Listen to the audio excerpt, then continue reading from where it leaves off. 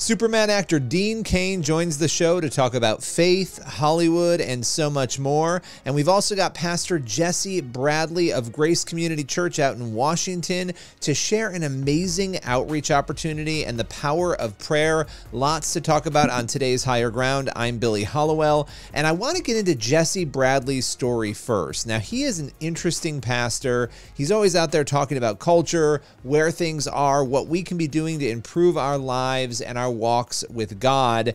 And Jesse today joins the show to talk about a variety of things: 2024, revival, what we can expect to happen both in the church and in our own individual hearts. But most importantly, he talks about an incredible outreach, a step of faith his church took in their community and the incredible things that have resulted from it. And we'll also be having on Dean Cain to talk all about his career, his faith, and why he's so vocal about politics, religion, and more. With no further ado, let's welcome Jesse Bradley to the show. Jesse Bradley, always love having you on with me. And I've got to tell you, it has been a crazy 12 months. We are now in 2024, and we're going to talk about a number of things today with the new year, but I want to start with the state of the culture, the state of the church. When you look at America, a lot of things are going wrong. You know, culture is devolving in so many areas, but at the same time, the word revival was thrown around so much last year. And I guess I'll stop there. I want to get your perspective. What do you think is going on right now, and what's going to happen moving into this new year? I think we all have a sense that we're living in a very defining time right now. And there's a lot of tectonic plates that are shifting on many levels, and that spiritual, moral. The church, it's a unique time when you think about. It's never been the situation that less than half Americans have a house of worship. These are the lowest numbers ever in terms of physically going to church. And yet digital ministry is taking off. We're seeing revival on college campuses through some movies, record numbers of baptisms. It's really a both and. If people say, is there deterioration? Absolutely. Is there more chaos? Yes. And at the same time, is God moving powerfully? 100%. I think of that scripture, God doesn't give us a spirit of timidity. And a lot of people right now are a little scared. They're a little worried. We know we have the Bible. You turn to the last chapter, turn to the last book, be encouraged. You know how the story ends. And when you have that eternal security, then you don't have to have fear and timidity in the times we're living in. I'm so grateful to be alive today. I believe this is one of the most important times in terms of the history of the church in America, in our response right now to the current situation in the world. And I think there's so much potential. So yes, we're seeing revival in that word, but we don't just want the word. We want the reality of it. And to get there, there's going to be some shifts that need to happen. I think it starts with the heart, and then it moves to the home, and then the church is next. And the church is key in Scripture. Local churches. Every week I'm asked the question, how important is church? I talk to someone, I don't go to church at all. Is that okay? Local churches, this is God's plan. He lays it out in different cities, elders. And so whatever your vision is, my encouragement right now is don't be scared. God gives the spirit of power and love, loving people, seeing God's power, and then be involved in a local church. Find a church home where you serve. And the vision of the churches, the health of the churches, we need to make some shifts. And we can dive into some of that. But overall, I'm encouraged. I believe we're made for a time like this. And I think it's time to not retreat, be silent, be intimidated, be fearful. It's time to find our voice, to roll up our sleeves, to live out our faith, and to rise up. I'll add this last statement. The church should be the most hope-filled place in America. Right now, people are starving for hope, and they're going to movies or entertainment, games. They're going to the bar. We want churches to be the place, you need some hope. Where do you find hope these days? Well, you go to church, and that's where you experience the presence of God. Well, and what you're saying is so true, because one of the things that I think has led to these revival moments, you have churches saying they've never baptized so many people, and you had, over 4,100 people show up at one mass baptism in California, and a few weeks later, 4,500 people, both of which were historic showings. And of course, we want to be careful with numbers, because numbers are numbers, right? As you were saying, reality is reality. But the point is, I think we've seen people step into this interest in faith because the culture has been lying to people, right? This is how you get truth. You find truth in yourself, and all these things that we know are not true, they've been peddled as true. And so people are a little bit desperate, and they're looking for what is going to give them that hope, and they're finding it. And so it's time for us to all lean into that as the church. But one thing I do want to hit on, because I do see it a lot among Christians, obviously a lot in culture, is fear. This issue of fear creeping in, and we're in a new year. A lot of us have all sorts of resolutions we've made. But fear is not one we often think of, having less fear. Why is it important? And this may seem like common sense, but I think we need to dive into it for Christians in particular to not live in a bubble of fear. That's right. Because there is more openness and there's also more opposition in the culture. And whenever there's opposition, people either shrink back or they step up. And when you read in the Bible, Acts chapter 5, I'm inspired. Here you have a situation in Jerusalem where they fill Jerusalem with the gospel. Every man, woman, and child is hearing about Jesus. How does this happen? Well, it happens in the middle of a lot of opposition and chaos and violence. And of course, there's going to be people killed. I mean, it's intense when you read the history of the early church. And what do we find? That the followers of Jesus, they care more about honoring and obeying and glorifying God than they do about the opinions and even the restrictions that are placed on them. And when you really get down to the heart of it in Acts chapter 5, we see that they're sharing the gospel, that Jesus Christ died for our sins and he's risen. This is through grace. This is a relationship with God. The gospel's central. Also, we see that they are relying on the Holy Spirit.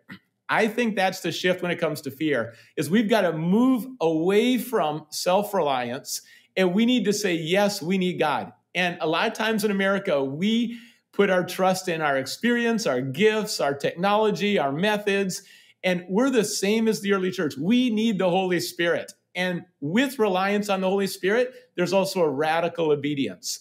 This radical obedience includes taking risks, stepping out of our comfort zone, relationship risks, putting words out there, asking people questions, listening well, whatever the cost is, whatever the results are, we're going to trust God. We just want to be faithful. And you know what? The vision has always been, let's reach our cities. And sometimes churches lose that. Not only individuals, but churches. They lose a vision or a belief that we can bring the good news with radical faithfulness, with the power of the Holy Spirit, and see the culture, see our cities transform for Christ. And listen, God's going to do the changing of lives and the saving of lives. We can't do that, but we have a calling that's significant. And fear is not going to get it done. Halfway, half-hearted, it's not going to get it done. When you think back, this image has always stood out to me in Scripture. They had a temple, and it was Solomon who built it. A lot of bling. It was, wow, incredible building. And then what happened? Exile, rebellion. In a lot of ways, America experiencing some exile right now in terms of faith and wandering, and like we need to return to God. It's always a good decision to return to God. Well, when they return, they rebuild. In the prophet Haggai, you can read about Zerubbabel. They rebuild the temple, and there's some crying when the temple's rebuilt because it's like, oh, it doesn't look like it used to look like. Listen, God does new work, new songs, new seasons. New wine doesn't fit in old wineskins. And you say, how could this second temple be better than the first temple? And the later glory is the greater glory. Why? God's presence is going to be there. And Jesus is going to step into that temple. It doesn't have the same bling as Solomon's. And I think that shift right there, a shift out of fear to courage, a shift out of buildings to people, empowering people, a shift out of just the form of religion to the presence of God. And the churches that are going to thrive right now are the ones that the presence of God, that's what they're all about. God's presence in God's word. And it's not going to matter denomination, age, how many years you've been in church. It's going to be who's hungry for God, who's humble, who's willing to say yes to God and take those risks and then move beyond the walls of the church. We've always had prayer in our church. This last 2 years, we started to do drive-through prayer. And we go to the busiest city it's a street that's tons of traffic, thousands of people in our city. And we hold up signs, drive-through prayer. People from the community are pulling in and they're asking, can I pay for it? No, this is free. They'll just share their stories.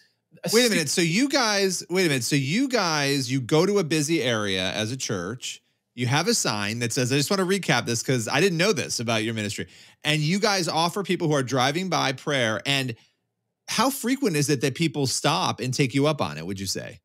Well, it's offered every week, Friday nights, and people pull in. People come to know Jesus. A little 6-year-old boy 2 weeks ago told his mom, we've got to pull in.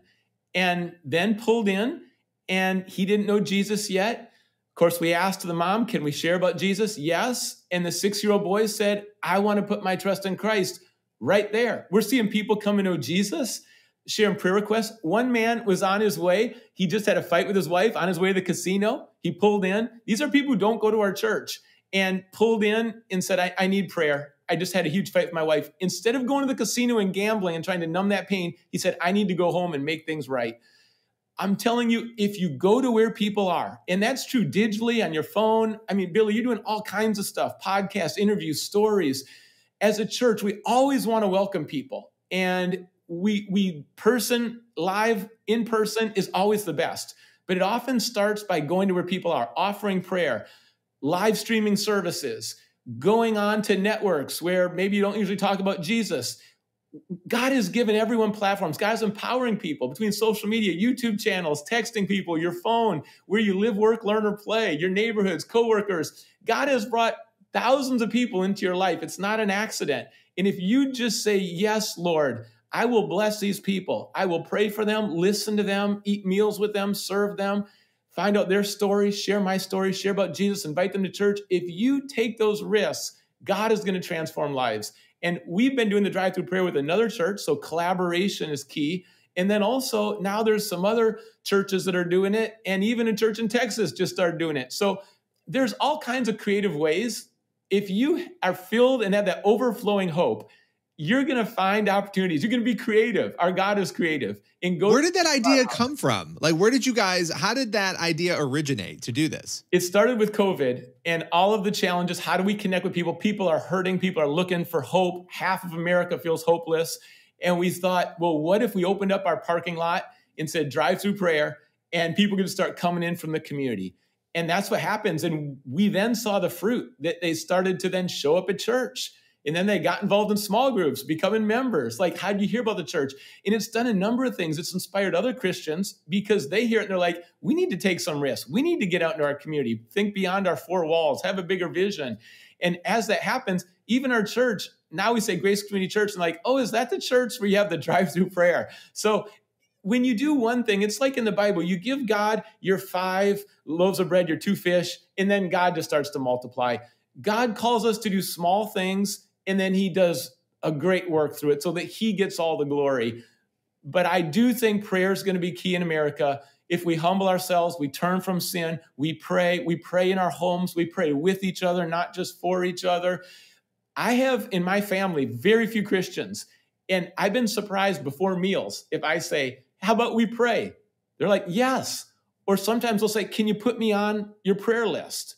Right? They'll say, I don't believe in God, but can you put me on your prayer list? There's something because people want it. There's something in people, right? And I mean, we know this as believers that God puts that in us. It's like a magnet and you can resist it, but there's something there. That's incredible though. For somebody who doesn't believe in prayer to say, put me on your prayer list, right? Or doesn't believe in God to say that, but I'm blown away. I'm blown away by what you and your church have done. When you do these outreaches, as you can tell, I'm obsessed with this story. I think it's so interesting. How many of you go out from the church on a Friday night to do the prayer?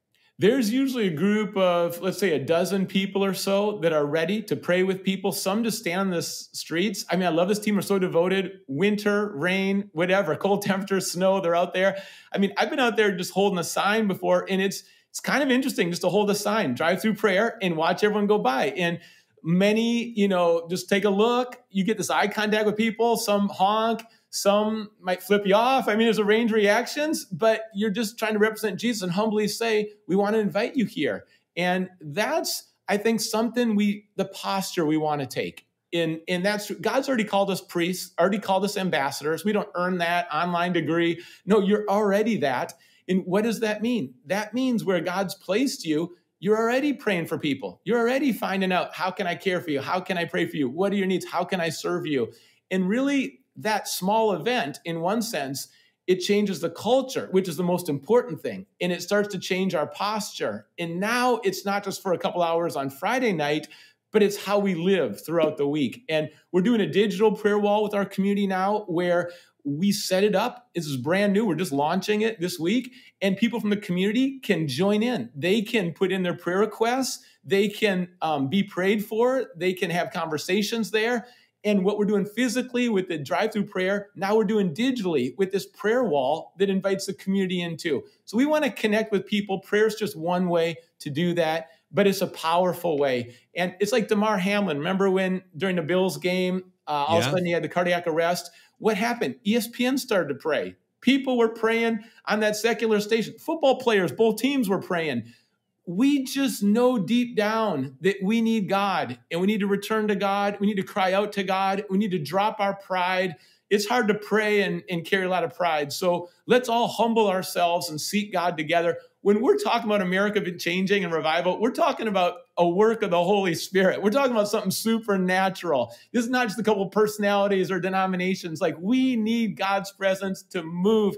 And throughout Scripture, I don't know any better way than entering with prayer, and then let's get filled with the Holy Spirit, and let's let God lead us instead of us trying to lead God and tell him to bless us. Let's just trust God and move forward, not with fear, but with courage and unity. That would be refreshing. Full of hope, the hope of Jesus. There's no greater hope. God's not running low on hope these days. You know, you might read the news and think, oh, headline after headline. God isn't running out of hope. He still wants and can fill his people with hope, overflowing hope. It's relational, it's available, it's indestructible. That's our Jesus. That's who we're trusting these days. Well, Jesse Bradley, as always, love having you on. Love that inspiration. We all need to start with prayer as we journey through this new year. Thanks for your time today. Billy, let's keep going bold for Jesus in 2024. And I believe this is a year where we could see incredible stories happen for the glory of God. All right, a lot to discern there. Really powerful discussion about faith and stepping out in faith. I love that they just went out to a busy area, held up signs and offered prayer, and people took them up on it. It's a testament not only to our internal quest for something bigger and deeper, but also the willingness that people have to engage when we step out in our own faith and make a simple offer to them, to show love through prayer. Pretty powerful stuff. Now, our next interview is Dean Cain. You know him from Superman, God's Not Dead, lots of other films and shows. He's here today to talk about his faith, but also Hollywood and what it's like to be a conservative in Hollywood. With no further ado, let's welcome Dean Cain to Higher Ground. So, Dean, you have had an incredibly long career in Hollywood, which is sort of a rarity. What keeps you going in the industry? Did you just call me old? I did not. I did not call you old. I said you had a long career. Those are different things. You know, I'm a worker. I work hard. I come in prepared. I have a good attitude. I do my job. I don't cause any trouble, and that's it. I mean, I think that's so important. I know when to close my mouth and do what I'm supposed to do. So I'm a professional. If I get hired, you know, I'm going to come in prepared. I'll be on time. And in this business, that's job one. And they know, and people know that I'm going to come in and do my job and not cause trouble and get out of there.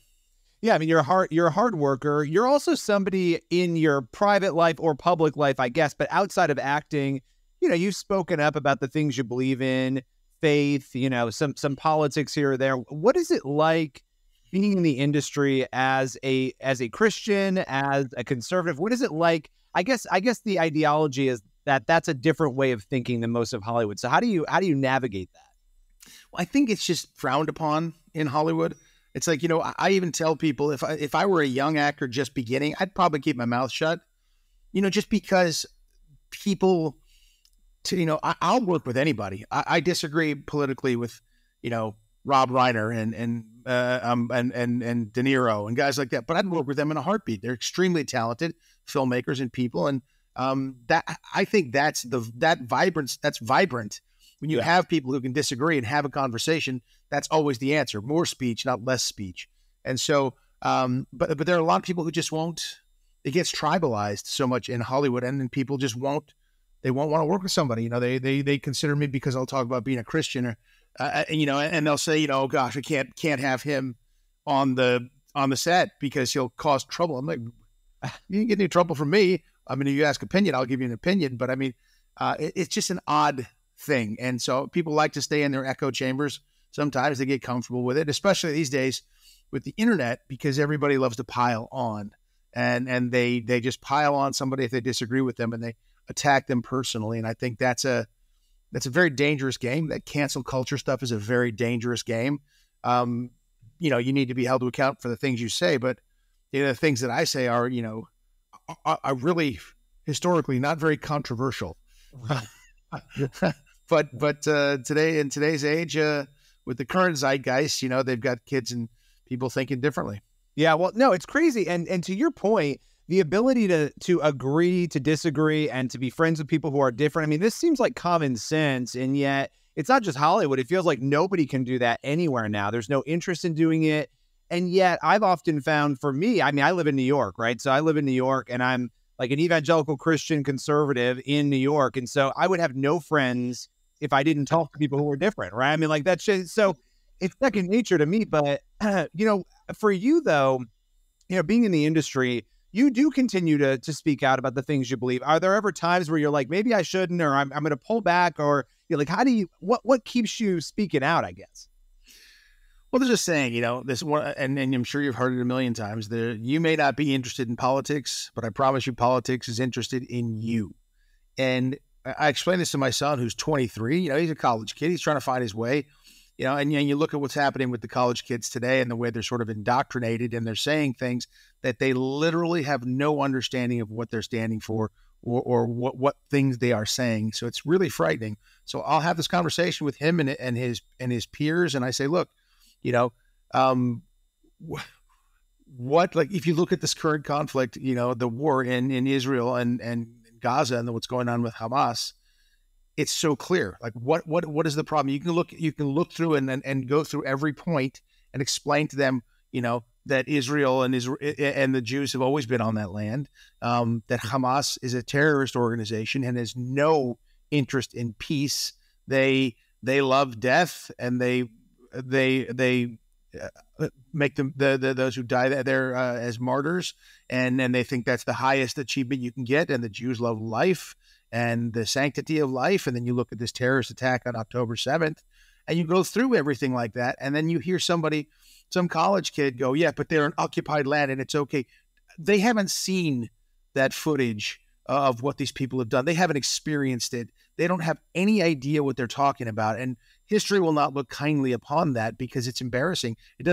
History doesn't look kindly upon, you know, the Nazis and the concentration camps and Auschwitz, which I've visited with my son and seen everything and studied it, you know, and I just look at this, what's happening now, and I go, this is impossible. There's no way. They say, you know, the one way for evil to prevail is for good men to stand around and do nothing.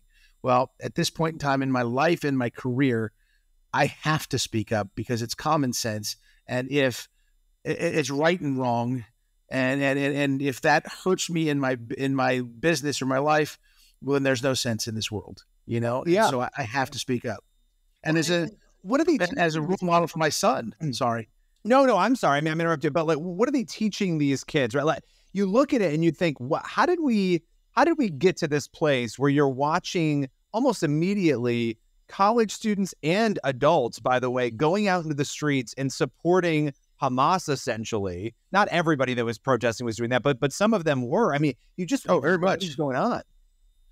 It's a brainwashing, because no person could look at what happened to these young people at that music festival, who were full of people who literally were preaching peace between, you know, Palestinians and people in Gaza and Israel. Let's work together. Wonderful. Let's have peace. And so many of those people were actually advocates for the Palestinians who are locked in Gaza and who are prisoners in an open air prison because of Hamas, not because of Israel. You know, they're on the border. They have a border to the south with another Arab country called Egypt. Why is that closed? It's not Israel. Israel isn't doing that. And the West Bank, they're not an open air prison either, because they have a predominantly Palestinian population just to their east called Jordan, which is 70% at least Palestinian. So these people aren't locked in. The people who are leading Hamas are billionaires, and they're not in Gaza. You know, they're in Qatar, they're in Turkey, they're in Iran. and they're leading this from there. And so when you start breaking it down for people and show them that this is crazy, and you talk about the UNRWA schools and the things like that, they just teach hate. One thing I've gone through is like, hate isn't natural. If you took a little Palestinian baby, a little Arab baby, and a little Jewish baby, and a Mexican baby, a Japanese baby, a black baby, put everybody in one little room and raise them together, they'd be brothers. Yep. And that's because that's what they're taught. But when they're taught hate, and when they're taught to hate a race or a religion or tall people or short people or men or women or whatever it is, that is the danger. And that's what these young people are. They're just getting it, and nobody's pushing back on it. I don't know. This Marxism is horrific. Study it, look at it, and then think about, I mean, the beauty, here it is summed up in one thing. When you see, gays for Palestine, if you want to be gay in Gaza, they're going to kill you, or you're going to spend 10 years in prison. How you can advocate that? Everybody jokes about it. It's like chickens for Kentucky Fried Chicken. It doesn't work. It's crazy. So people just need to be educated, and they're not being educated correctly. And I'm not quite sure what the agenda is, if it's the George Soroses of the world doing that, or if it's these Marxists in education. But that's why I speak up, because these words need to be heard from people who are, they say politics are downstream from culture. Well, I work in the culture world. I make movies. I make television shows. So I want my voice to speak for truth. And I stand by everything I've said. I made documentaries 2 years ago, 3 years ago, 5 years ago. Time passes. I made a documentary called Hate Among Us, and we won an Emmy for that, and that was great. And it talked about the rise of anti-Semitism in Europe and here in the United States, and it warned that it's growing and it's getting more dangerous because it's being taught, and hate is taught. And then what happens? This. And I wish we had been wrong. I wish we had sounded the alarm for seemingly nothing. But when you look at what's going on now in these protests and people marching, thousands of people, and it's really frightening. That's why I think it's so important for young people to really understand what they're talking about and really pay attention. Because I think, and question authority. We were taught to question authority, question those who are teaching us. Nowadays, if you do that, you're thrown out, and that's a problem. Yeah, question whatever you're hearing, right? And you arrive at the truth when you have a chance to do that, to vet the details, to say, is this really true? That's not the world we're living in, though. Hollywood media, universities, they are selling one narrative, and we're watching, I think, the fruits of that, and they're very spoiled fruits right now, unfold. And I have to ask you also, because I know that you left California, which is really fascinating, and you moved out. Talk about that a little bit. What drove you out of California? I thought there was no way in the world I would ever leave Malibu, California. It's a paradise. Greatest weather in the world, beautiful open air. It's just so lovely.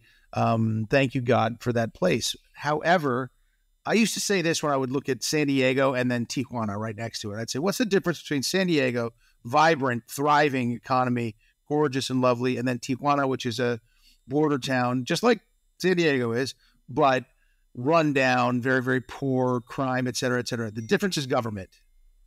The difference is government. And the government in California has lost its mind. It's gone crazy. It's gone insane, in my opinion, with the amount of regulation, the huge amount of taxes. I mean, I fought a custody battle in California for joint custody of my son. And one of the laws that they're trying to pass now in California was, if you're in a custody case and you don't affirm your child's gender, I'm sorry, not even gender, identity, yes, then you could lose custody of your child, and they could take that child, or they'd award it to the other parent. My son, when he was little, wanted to be a bird. I didn't dress him up in bird costumes. I didn't put feathers in his hair. But I bet you they'd try to use that against me. And it sounds ridiculous, but this stuff happens. It's as ridiculous as saying your boy is a girl. So all these things in California, and the taxes, oh my gosh. I moved to Nevada. There's no personal income tax, no state income tax. That saves me 13% off the top. Just chop it off the top. I mean, your taxes should be no higher than 13%. I mean, period. When I used to feed my son, I would make him breakfast in the morning, and then, I made breakfast. So I go up, tax, and I would take a bite. And he's like, what is that? What is this taxing? Why are you doing? I'm like, if your dad makes $1, how much do you think I take home? And he's like, $1. I go, no, man. I bring back less than half.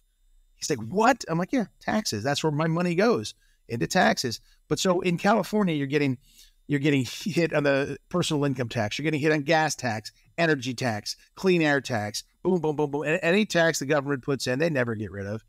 So it's getting absolutely ridiculous there. And I said, I've had enough of this. And my parents, they moved out to Nevada a year and a half before I did. And they were really enjoying it. And life seemed pretty good. Plus, they're getting older. I said, you know what? I think I should be out there. And my son agreed. He's like, Dad, there's nothing for me to do here in Malibu. I can't go to concerts. If you go to SoFi Stadium to go see something, it takes 3 hours to get there to party. It's just a nightmare. So we moved out here to Nevada, and everything about it is fantastic. I mean, your dollar goes so much further. The home we moved into is 10 times the house for a significantly less money than my Malibu place. And it's just everything about it. I feel like I'm cheating and they're going to come get me and they're going to be like, no, you got to come back here and do this. I've been, you do work in my business and, everybody's like, well, you do a series and everybody's like, oh, you have enough money for the rest of your life. No, you don't. You do not, especially when it's your first big series. I won't do a series now because I wanted to be a parent, and I don't want to work on a set 18 hours a day. I want to have some balance in my life. And that's why I haven't done that. But you got to be smart with your money, because that money's not going to come in every week or every month or every year like it did when you're doing a series. You're paying for that with your time. I chose to be a father. I wanted to be a present father to my son. I've been smart with my money. I've done very well in real estate with my money, which I've been very careful. My real estate, decisions have been very smart. Genesis Gold Group is a gold group I work with. They're fantastic. I'm going for longevity, and that's why that Princeton degree, that Princeton football helmet over there means something. I was taught a lot of smart things back in the day before it started turning a little bit too politically liberal.